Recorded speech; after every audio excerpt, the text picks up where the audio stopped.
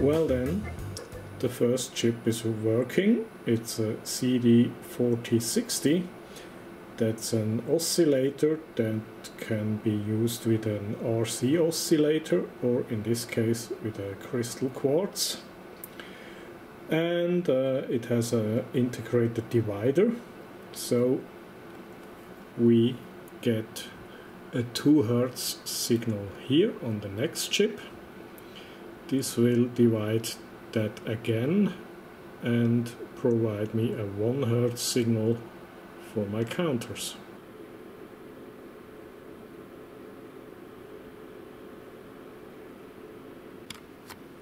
By the way, I made myself a plan, a sketch with all the chips, with the pin out, with the internal connections, and I started drawing with different colors. So I drawn that by hand, so that's the most convenient and easiest way, and that's my plan for the board. And I also have another plan that is mirrored. So this one is the plan for the top side, and the other plan is then the mirror side down below.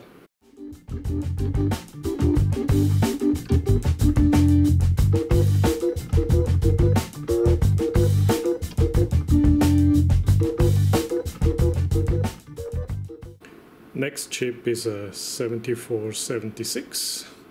That's 2 JK flip-flops in one case.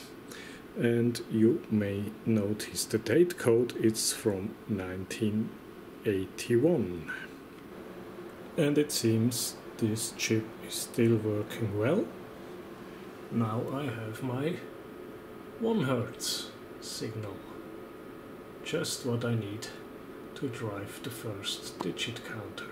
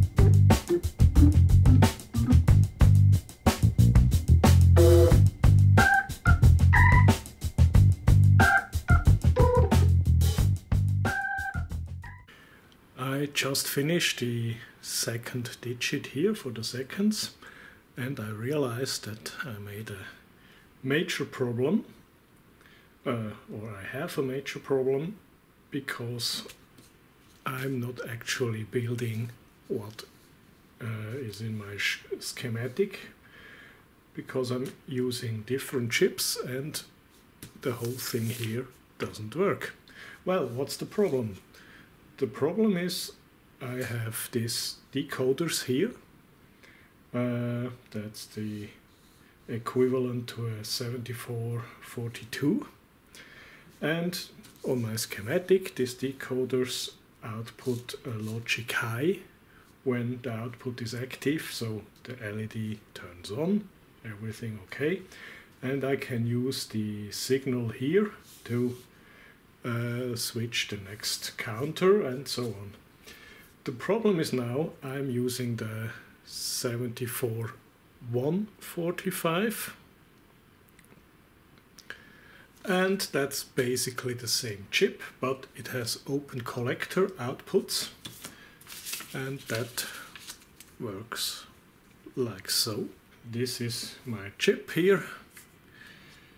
There is a transistor inside for each output with its emitter to ground, and the collector comes out at the pin here, and here is the drive circuit for the rest, and that's handy for the application I have with this mechanical display, so I can add the display here and then go to the +5 volt rail up here. So that means if this output is actually high, or if it's active, this transistor will tie this pin to ground. The display will advance one step, but if it's active, it goes low. It doesn't do the same as this one here. That goes high on the output when the output is active, and my version goes low, so the signal at the output is inverted to what I have here on my schematic diagram. And that's quite a problem, because the carry bit for the next counter does not work. The reset does not work because everything is just inverted. So, what's the solution? One solution would be to insert inverters here, here, here, here, here, here. I need 9 inverters for the entire circuit. That's 2 additional chips, and as you can see, I probably have space here and maybe here, but yeah, you know, it's already a big part of the circuit is already done, so additional chips, that's not really what I want or what I could use here. So I had a couple of quite hard minutes to think what the solution could be, and I finally found a solution that is relatively easy. It mainly consists of rewiring a couple of things. So the good thing is I only wired the first two counters here, the seconds, so there is not much to change, and the rest is not done yet. So it's always a good idea to test your circuit step by step. You make a little sub-circuit, for example the 1 second counter, look if it works, then you go to the 10 seconds, you check if it works, and well, in my case it didn't work. So my solution is this: instead of taking the signals on the output, I take the input signals here on the 4-bit bus from the counter, and for example for the carry bit from the first counter to the second, I just need to rewire this from output 9 to the 4th bit here. The 4th bit has a value of 8, so that means it turns on at 8, it stays on when it changes to 9, and it goes off when the whole counter jumps to 0, and that's the moment when the next counter should count 1, and that's exactly what it does. So instead of taking the wire from here, I take it from here, and the rest of the circuit is still the same. That's easy to do. The next is a little bit more complicated, because I took output number 6 here to reset this counter, because it should only count to 5, and when it jumps to 6 it resets and displays 0 immediately. So the number 6 is theoretically counted, but it's so short it wouldn't display. Even on a LED display you couldn't see it. It's a couple of nanoseconds or something. It's just a switching delay of the chip. But when I take it from the binary side, I need bit number 2 and bit number 3. That's value 2 and 4. And that of course is then 6. So I need an additional AND gate here. And I also need an additional AND gate here for the 50 minutes to reset that. And here on this side it's again relatively easy. I need 24.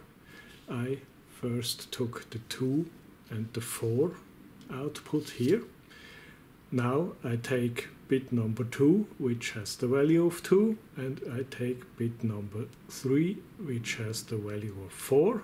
So we also have 2, 4, an AND gate that was already planned in the old schematic, and the rest of the circuit is the same. So, and fortunately I have 2 unused AND gates because I use a chip with 4 AND gates. Now I use all 4 of them, and on the old schematic I would only have used 2 of them, leaving 2 empty, not connected. And well, that's what I have to do right now.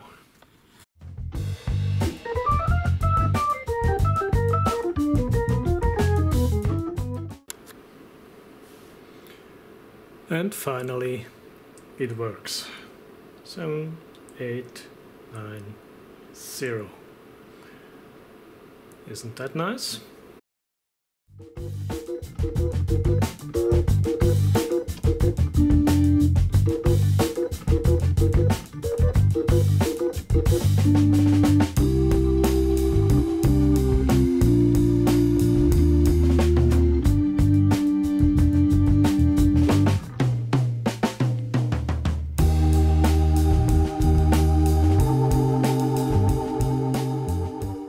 The first 1 minute counter works too.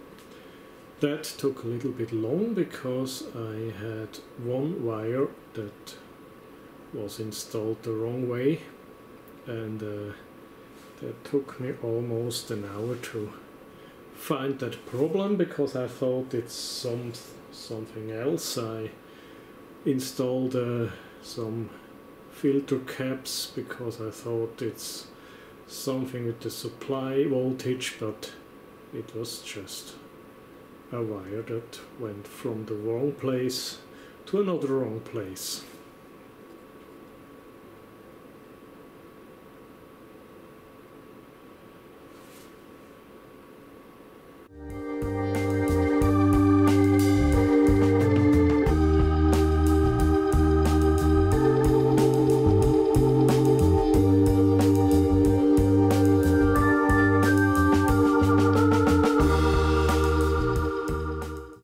And there they are, 10 minutes working. By the way, I always was remembered by this clock to something I knew, and perhaps you're familiar with that clock too.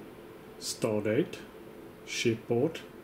Yeah, it's from the Star Trek original series. The captain's chair, clock, chronometer, and I think I will do something similar when my clock is finished.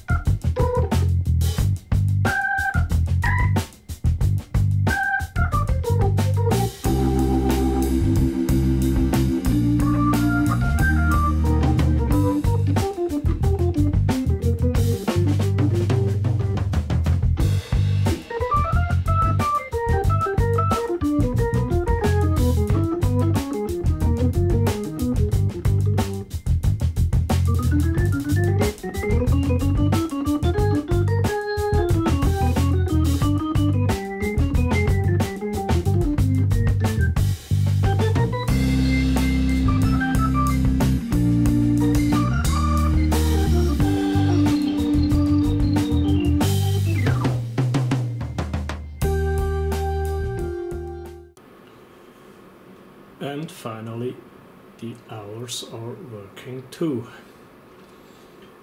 Okay, so the clock is almost finished.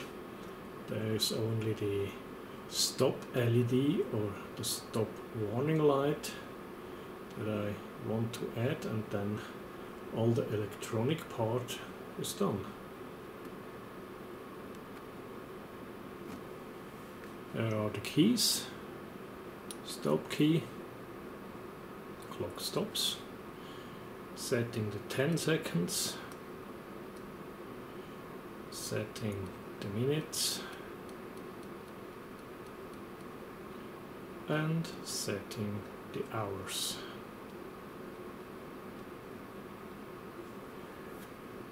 Okay, let's set a interesting time. Let's say 59 minutes and 23 hours and 50 seconds. Start.